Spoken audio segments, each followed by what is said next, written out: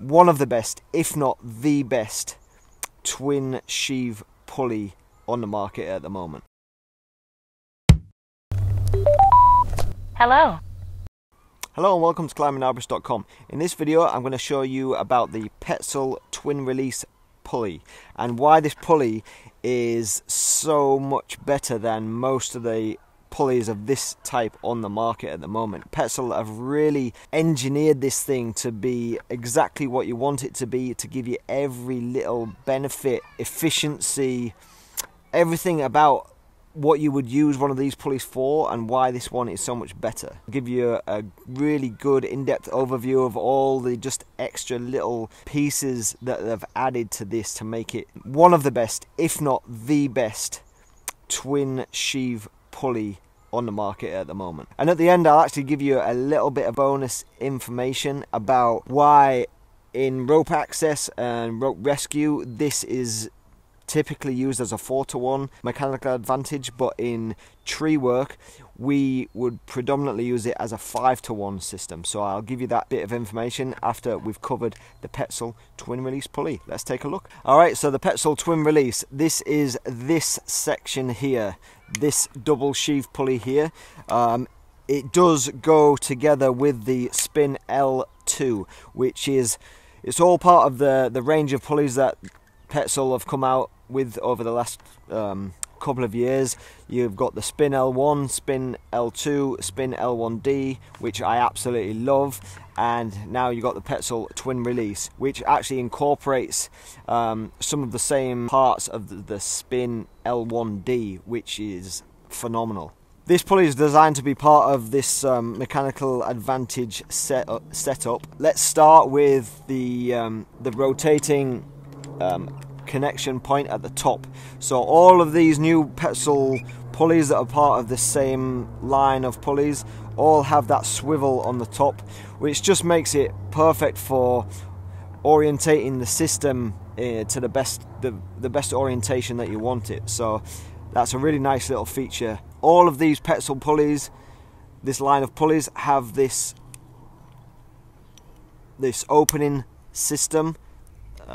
So you can open up the side plate of both of these. They have that red indicator there, so you have to pull down on the lever, push up the red indicator, and then you can swivel and place your rope inside.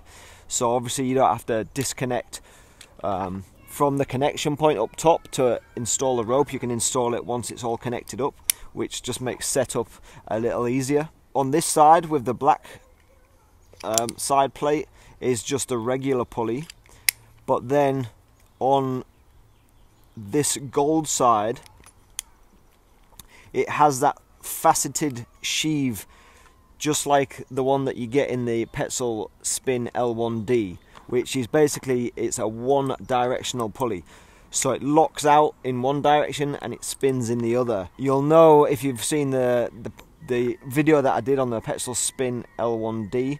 I absolutely love that pulley. It is phenomenal, and the friction that it gives you when it locks out, and then the friction that this faceted sheave also gives you, is, you wouldn't believe like the extra friction and how useful that is. The reason that they've done that on this is partly for like part of the progress capture system, so it takes way less effort to hold a load because of the extra friction added. So without the progress capture system, which is this cam here, even without that, it takes very little effort to hold a load, obviously depending on the weight. So Petzl have put a nice little diagram in here so you can see where the tail end of the rope needs to be held and where the load needs to be, and these arrows show the direction that this sheave spins in.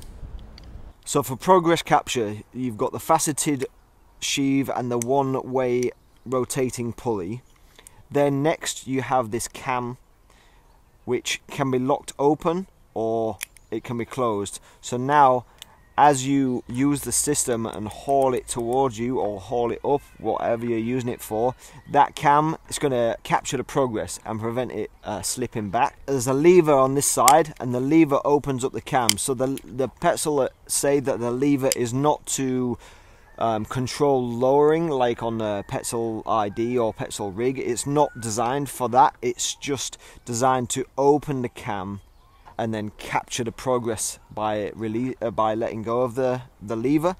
So if you take a look at the cam, you'll see it's not a tooth cam. It's quite a smooth cam. So there are a couple of options for releasing the cam under load. If it's not a heavy load, you can just take the weight in your hand and release the cam while pulling down on the rope and then pin it open.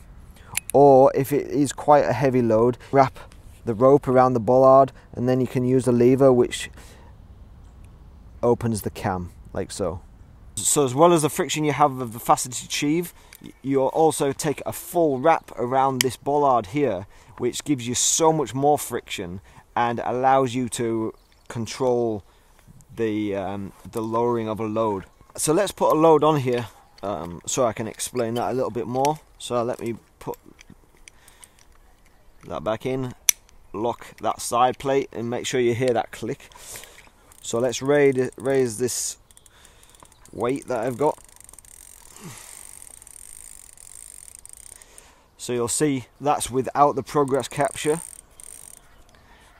and then click that. There's a little gold button, press that button in and that locks it out. To lock this cam open, just kind of start to raise it and then push that cam in and it will lock out at the top there. Push that button in again and the cam will be engaged. Now you've captured the progress. You can now place the rope around the bollard. So Petzl have designed this so you can use your left hand and the thumb of your left hand and then still be holding the rope with both hands. So you're releasing the cam and you're able to lower the load using that bollard. Let's take a look at the specs of this pulley. The pulley can take a rope diameter from ropes ranging from 8 to 13 millimeters. You'll see here it says rope grab, so it means that NFPA have approved this as a rope grab from only 10 to 13 millimeters. It's got a minimum brake strength of 36 kilonewtons with a working load limit of 2.8 kilonewtons. So that's a Petzl twin release. So many clever little additions to this double sheaf pulley. I mentioned at the beginning of the video that I was going to give you a little explanation of why rope rescue and rope access people use this as a 4-to-1, and in tree work we're predominantly using it as a 5-to-1. So the reason for that is when the technical rope rescue people are using this, they're usually hauling things up to a certain point. So it will be attached to a fixed anchor. So this is where the rope is terminated. You see on the eye there, the rope is terminated at this side, and they'll be lifting a load towards them, towards the twin release side. So that makes it a 4-to-1. Say we're using it to pull over a tree. This side will be at the load side. So that if it's terminated at the load side and you're pulling the load towards you, so the load is moving in the mechanical advantage system, that then makes this a 5-to-1. If where the rope is terminated is fixed and the load is on the other set of pulleys, then that is a 4-to-1. If the end where the rope is terminated is on the load side, then that's a 5-to-1. Thank you so much for watching. I hope you like this Petzl twin release as much as I do. I absolutely love this. And if you're in the market for creating your own mechanical advantage pre-setup system, 4-to-1, 5-to-1, then you're in luck, because I would get this thing. It is absolutely incredible. I love this thing. So clever, well designed, and well engineered.